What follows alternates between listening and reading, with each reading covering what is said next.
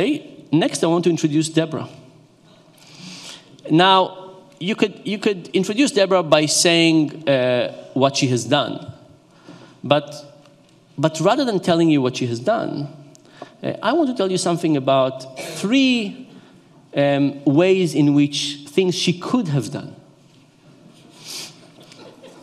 So, in one potential life, Debra is a risk taker. She's a biker, driving across the US, exploring the country, learning what is going on. In another potential life, she actually got to spend some time in a prison in China on a visit. Not her fault, but and in another life, despite working very hard on obesity for a very long time, she is the proud owner of a very obese dog. Debra.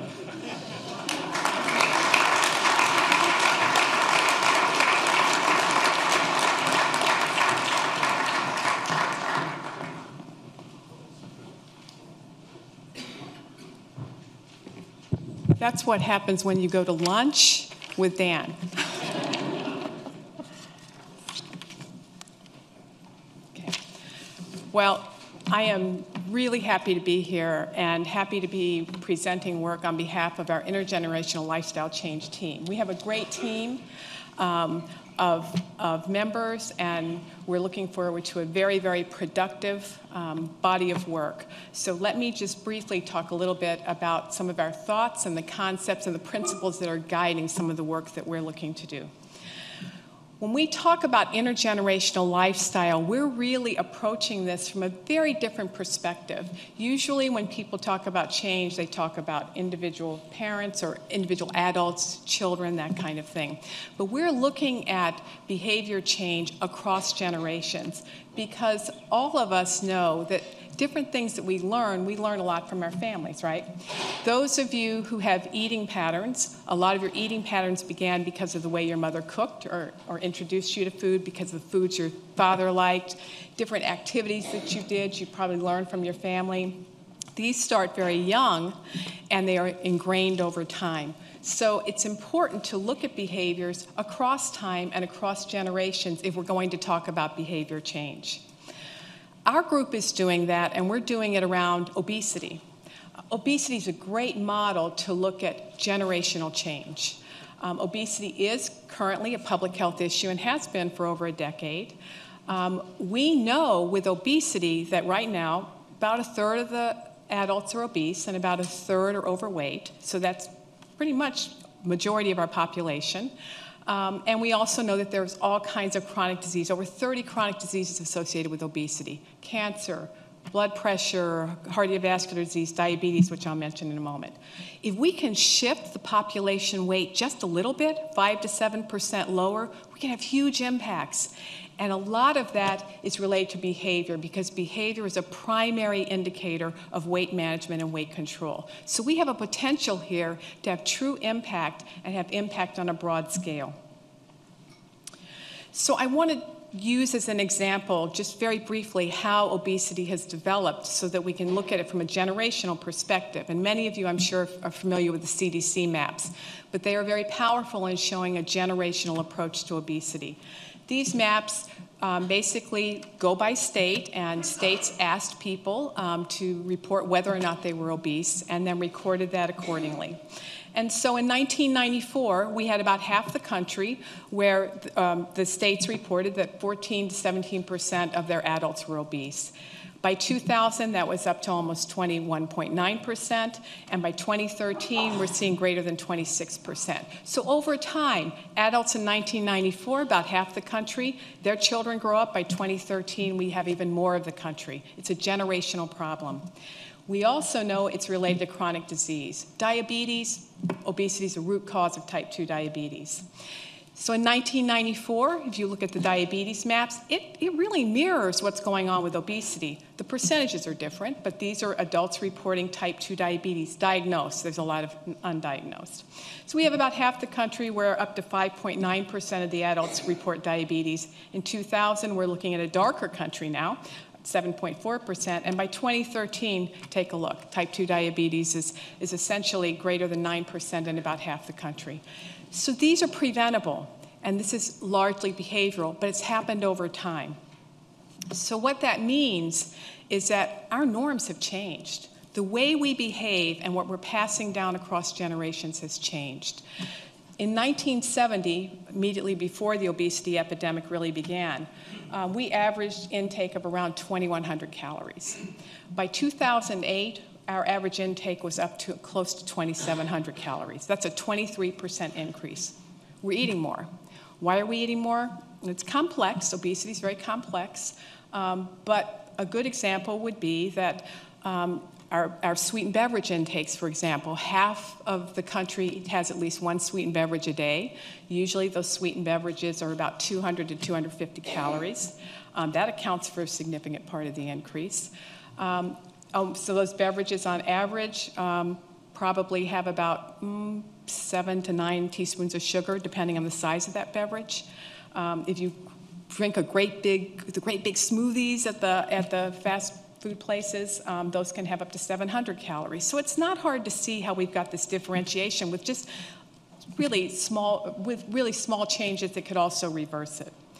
So what our group wants to do is focus on preventing childhood obesity, working with families with children at risk, and doing this from an intergenerational perspective. We want to make sure that we can stave the obesity epidemic, and we believe we can do it through this model of intervention. We know that the caregiver controls the food and physical activity environment of that child, and we know that the parent is the model of lifestyle behaviors. So they have a great influence, just as your parents did, on what that child will grow up eating and liking. We also know that we haven't been very effective. The maps showed it. Since 1980, obesity's doubled in our young children, and it's quadrupled in teens. A third of our children today are overweight or obese, and a third of those born in 2000 will develop diabetes. So 15-year-olds today are going to be developing diabetes, unheard of previously, with really serious medical sequelae associated with that. This was what was normal yesterday, probably in the late 60s, mid-60s. This is what's normal today. So it's changed generationally.